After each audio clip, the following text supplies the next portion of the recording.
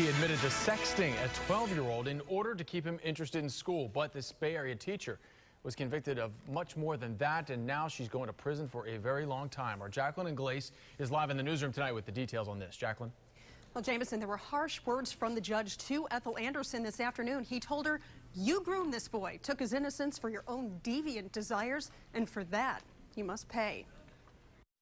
My sentence is that on counts 1 through 3, you'll be sentenced to 15 years in Florida State Prison.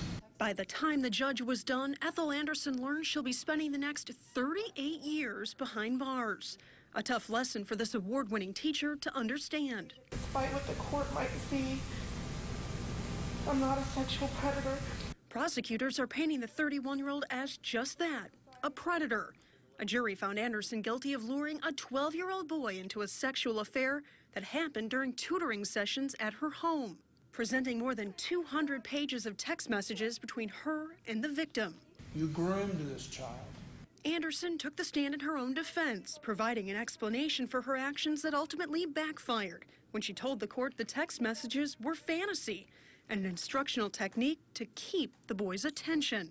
This afternoon, an attorney read this statement from the boy's mother. Anger and hatred don't even begin to describe how I feel about